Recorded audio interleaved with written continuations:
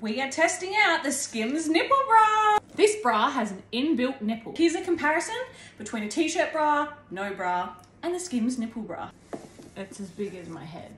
It's game changing because there are some people out there that are born without nipples, or they've had operations and they aren't able to have nipples anymore, and they would love to be able to have nipples. So this bra can be game changing for some people. This is exhibit A, right? It's definitely push-up bra. Holy hell, they look ginormous. There's the nipple. Huge, like they're up here. They're in my throat. So guys, what do we think?